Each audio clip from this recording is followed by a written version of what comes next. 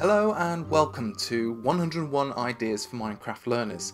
In this Valentine's special, I thought I'd make a heart-shaped world, or at least make a heart that's shaped in the world. So what we're going to be doing, I'm going to be using a couple of different programs that you might not have used before, and they're really interesting, really amazing programs, and they're going to allow us to take 3D objects from different programs and voxelize them, turn them into kind of cubified shapes, and then make them into a schematic, and then using MC-Edit, take that schematic and put them in a Minecraft world. You're going to need to download SketchUp, and SketchUp is an amazing 3D sort of designing program, very easy to use, very amazing. You can make amazing 3D objects in it, and what we're going to be doing is we're going to be actually downloading some objects and using SketchUp to export these objects for us as an OBJ file. So first of all, you're going to need to, if you haven't already, download SketchUp. Once you've downloaded SketchUp, you can go to 3D Warehouse, and we're going to search for a heart and press return. There's a heart. I'll click on that. So this is the heart that I'm interested in downloading and turning into a voxel shape. So you can just go down, download, or download a SketchUp model like that. Once we open it up in SketchUp, we can have a little look around our heart, and we can see it's all lovely in 3D, and so someone's done an excellent job at making this. And once we've got it into SketchUp, we can export this as an OBJ file. So go up to File, and down to Export, and we want to export it as a 3D model, and we'll call it Heart. I've already exported one already. I'm going to put Heart 2.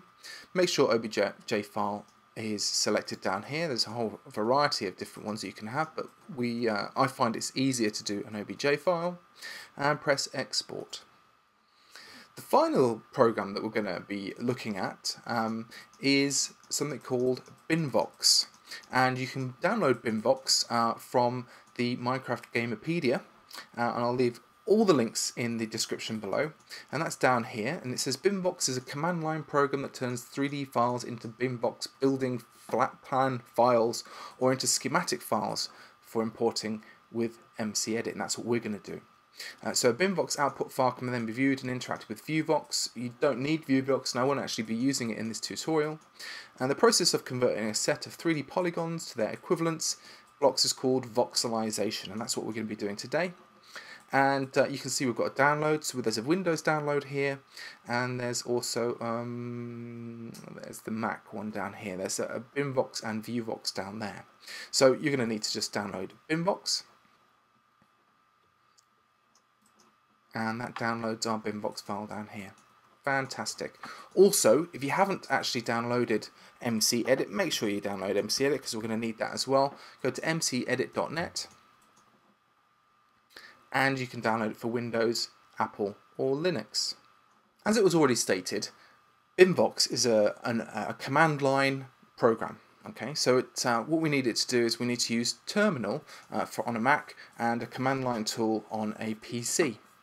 In this tutorial, I'm going to be using terminal on the Mac, and if anybody's really interested or really desperate, I will do a PC version as well. So first things first, we need to open up terminal. On a Mac, you can just do command space and type in terminal in the search, and that opens up a new terminal window. So here's our terminal window.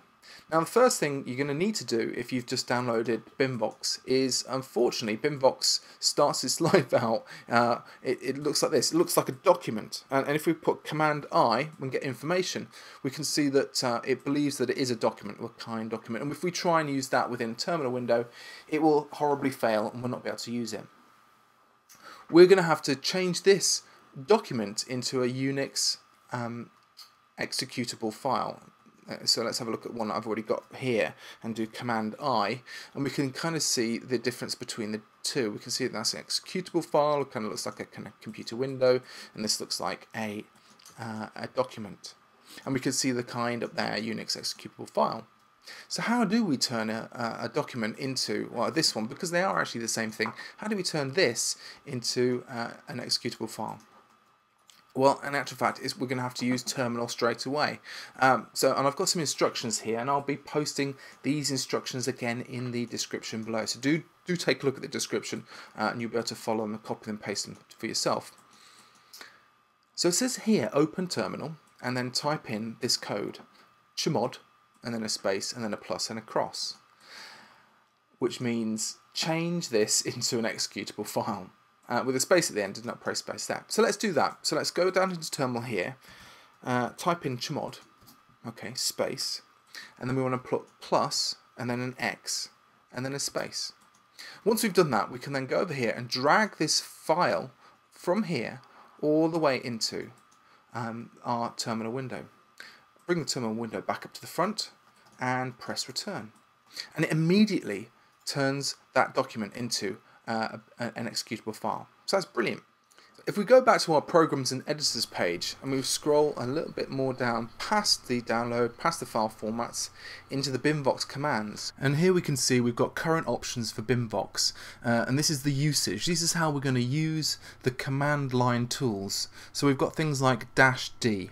-d stands for specify voxels. So this gives you kind of a list of instructions that will give you information about how we're going to use them within our terminal or a command line tool.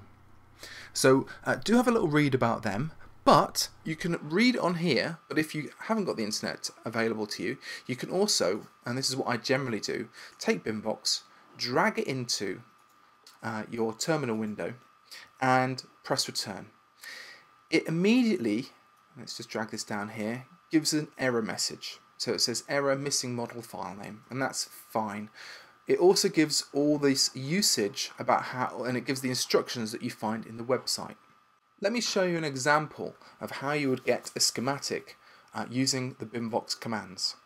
So the first thing you're going to need to do is drag binvox into your terminal window. Once it's there, we can think about what kind of things do we need to do. Well, I would like my heart to be hollow. So let's see if there's something in here that says make it hollow. Make it hollow. Aha, here we go. So -ri removes internal voxels. So let's put after this -ri and then a space. Now what else do I need to do? Oh, let's do down sample it. So let's make it a little bit smaller. So -down and then another space. Okay. Now, I want this to be a schematic, so that is up here. Up here it says specify voxel type, either a hips, a mirror, a vector, a raw, or a schematic. So this is how we do this. We want it to be a schematic, so we put -t space, and then we write the word schematic. So that's, and I always spell this wrong, so let's just make sure I don't. Schematic. Okay, great. And then space again. And then once we've done all that, so this one removes the internal voxels, it downsamples it by 2 in all its dimensions, and it will export it as a schematic within the file that we've got here. And that's why I've left these in their own folder. So let's grab the heart object and drag that into here, and then that is it. And then all we do is we press return.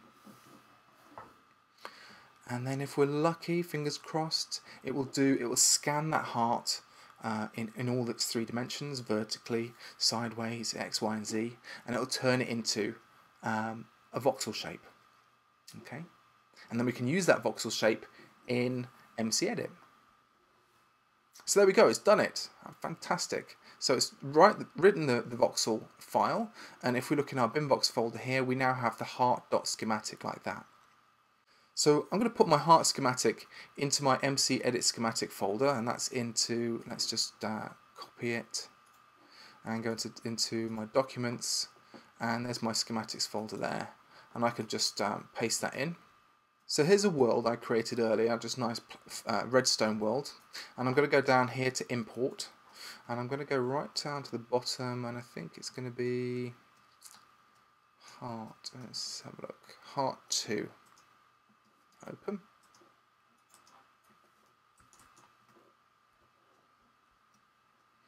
And there it is on its side. Fantastic. And you can see it's stone. Now I need to raise this up, so let's rotate it. Fantastic. And roll it. And roll it. Oh, rotate it. Roll it. roll it, roll it. Is it up right now? Let's have a little look. Yeah, that looks upright. Okay, and once I'm happy with with its orientation, I can press import and I'll import the whole thing. Let's save that.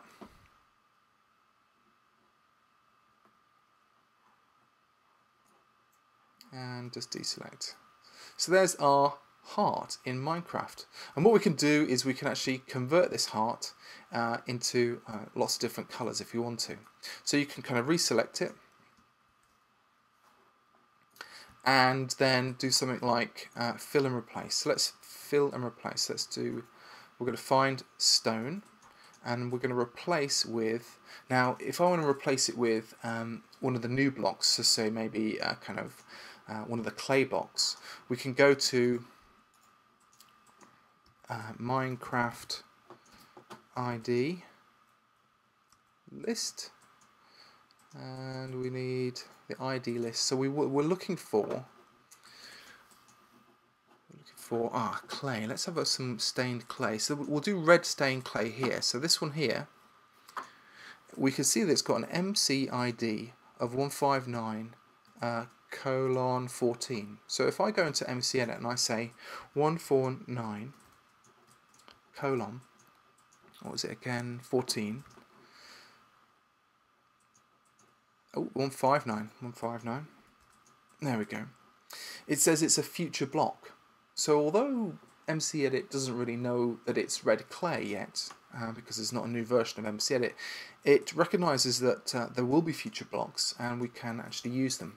So it'll just go, well, whatever you want, I'm going to do it. So we'll press OK, and I'm going to look for find stone and replace with a future block and replace. And there we go. We'll save it and we'll go into Minecraft and have a look at it. So this is the 3D object that we've just taken from Google 3D Warehouse. We've voxelized using binvox and we've imported it into a Minecraft world. So let's go inside it and have a look. So these are one of the ventricles, so we'll just break some of this open and we'll fly in. I'll just drink some night potion so we can actually see inside of it. There's some bats already. There's some. There might be some zombies as well. There might be some zombies. Well, hopefully not. I'm on peaceful, I think. But here we are inside the human heart, or at least a representation of it anyway. So I hope. Let's break out. So obviously you can do this with other objects, not just a human heart, but any kind of 3D object that you find on the internet, whether it be an OBJ file, like dinosaurs. Like dinosaurs. Yeah, absolutely. Like I've done it with Godzilla. We've done it with lots of different things. You can do it with cars, all sorts of things. You can make and represent objects in three-dimensional space very easily. You can even use SketchUp to create your own objects and create them in 3D and then export them and re-import them, if you like, into Minecraft itself. So it's a really, really powerful tool to start visualizing three-dimensional things and then using Minecraft as a form of engagement to just explore them. So this is great. I mean, for biology and for kind of other bits and pieces you might want to use, this is a great kind of way of engaging and very quickly creating stunning builds from Minecraft. I hope you've enjoyed that tutorial. If you have any questions or any ideas or stuff like that, do leave them in the comments below. And if you could subscribe and like as well, that would really help the channel. So thanks very much and have a lovely Valentine's Day. Bye-bye!